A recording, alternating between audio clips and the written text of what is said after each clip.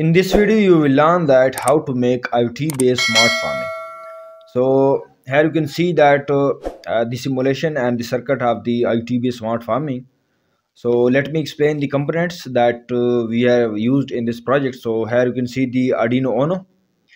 This is 20x4 LCD module, and this is a LM35 temperature sensor. And here you can see the logic state as used as a rain sensor, and here you can see the potentiometer, and this is used as a soil moisture sensor. Here you can see another potentiometer, also call it a variable resistor, and this is used as a humidity sensor. Here you can see the relay module, and here you can see the 12-volt battery, and here you can see the DC fan, 12-volt DC fan. Again, here you can see the relay module. Here you can see the water pump, and it's a DC water pump, 12-volt. Here you can see the 12-volt battery as well. So all these are connected with the Arduino, and Arduino will act as a main controller of the project. So it's time to check the code, and code have been completed. Here you can see, and the comments are written almost with every line, so you can read it, and let me now run it. And after compilation, copy the hex file address from here. So let me copy, select it. Now press the Ctrl C button, and now paste the code in the Arduino here.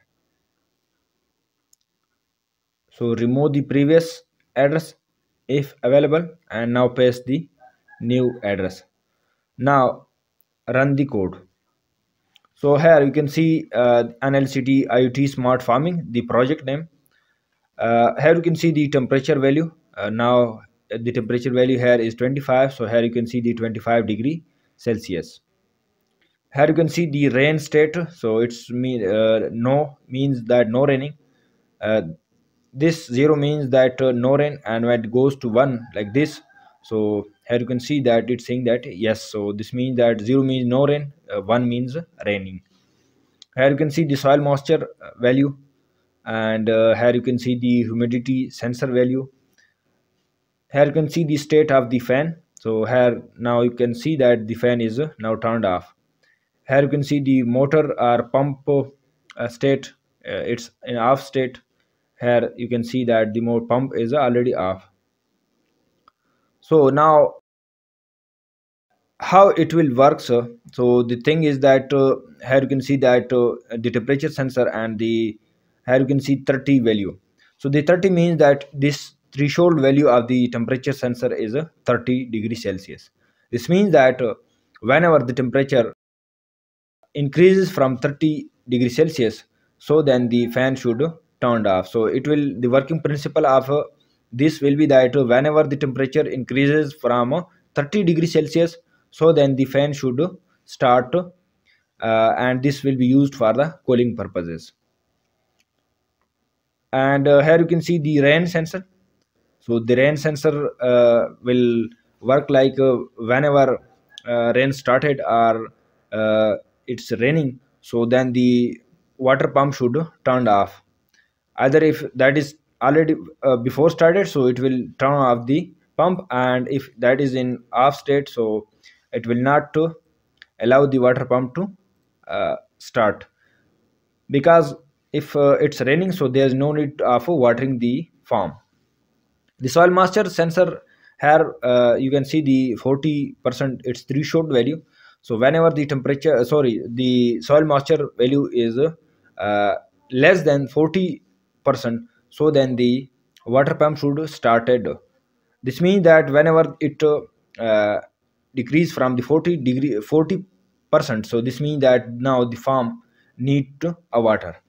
So in case water pump started, and after a few minutes the rain started, so then the pump should automatically be stopped.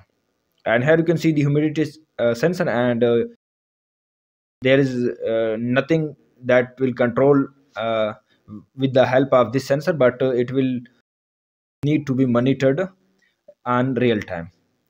So if you interface an IoT module in this project, so then you can transmit the all these values to the web server and can read it and can check it with the help of your mobile phone or laptop computer anywhere in the world. So let me check it and how it works. So here you can see the temperature sensor is a 25 degrees Celsius. So let me increase it.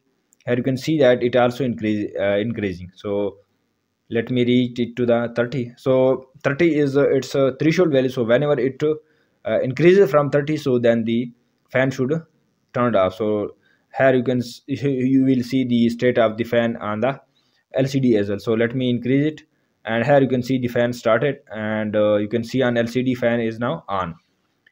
So the temperature sensor will control the fan, and whenever it decreases from the 30, so then this will stop again. So here you can see the fan stopped now. Here you can see on LCD as well. So now let me check the soil moisture, how it works. So here you can see the soil moisture value is 56%. Let me increase this. You can see that 81%, and let me change it again. You can see. So now let me decrease this from 40. So let me decrease it. So here you can see that it now 41%, and the pump is turned off. So now let me decrease this from 40 and check how it works. Also you will see the changes on LCD as well. So let me decrease it. Here you can see the pump started, and you can see on LCD the pump is now on.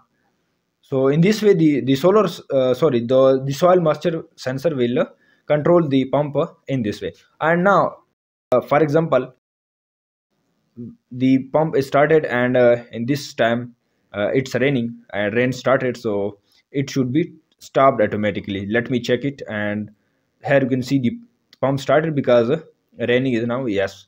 So it's raining, so the pump, you can see that it's turned off. Here you can see as well, and when it stop raining, so then it will start. So another situation is that let me increase it.